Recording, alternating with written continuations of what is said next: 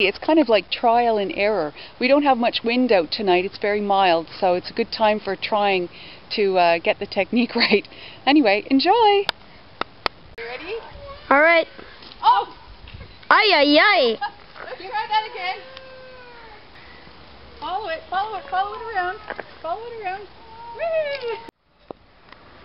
Alright, so here's the squirrel. I used Darcy's wings. See, there's Darcy. But that's because I broke mine just 5 minutes ago. The balsa snapped, so we're trying this one. Okay, here we go. Whoa! Whoa! Whoa! So I asked myself just now, why did it go into circles? And then I realized I had put the wings on backwards. See that little piece of balsa right there? That has to be at the front. So hopefully this test run will be a little bit better. It's going up.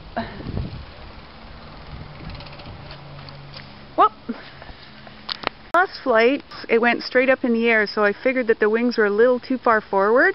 So I put the wings just slightly more back. You can see the distance they're back there now. Okay, so here's the next test flight. Whoa!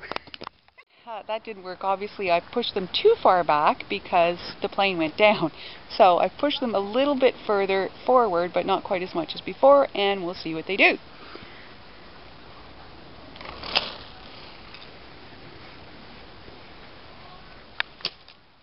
Alright, this is how I store my squirrels. I've got a shoe box here.